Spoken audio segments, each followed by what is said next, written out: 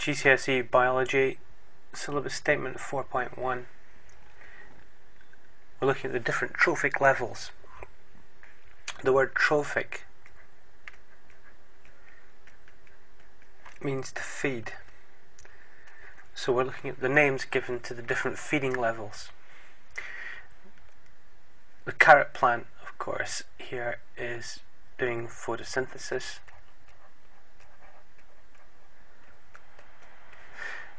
The carrot fly is eating parts of the carrot plant, so we would be familiar with the term herbivore.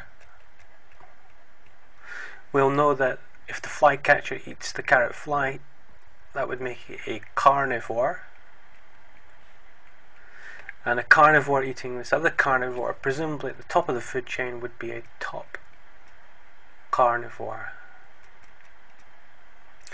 However, other names exist used in ecology to describe these different feeding levels.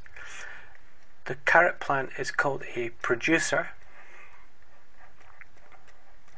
You'll recall from videos 2.17 and 2.18 that the producer is turning light energy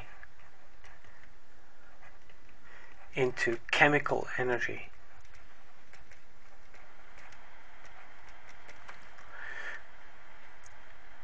The carrot fly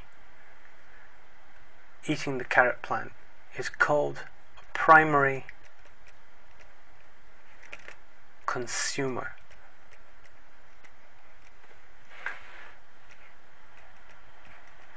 The primary consumer takes in the chemical energy of the plant.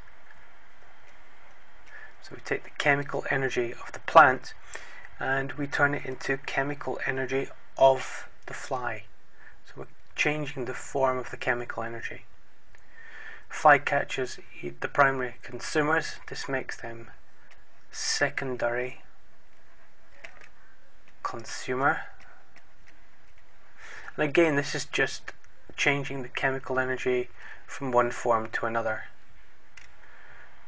The next feeding level is called tertiary consumer. Tertiary consumers eat the secondary consumers, taking in the molecules of the flycatcher and turning them into molecules suitable for the sparrowhawk. So chemical energy being turned into chemical energy once more. Of course, all of these organisms at some stage or another die,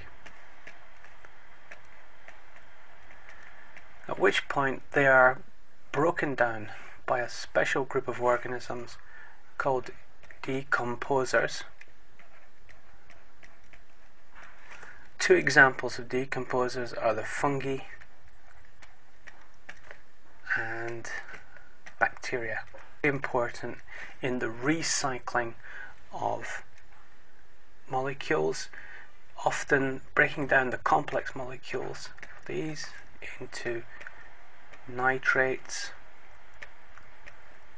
and phosphates.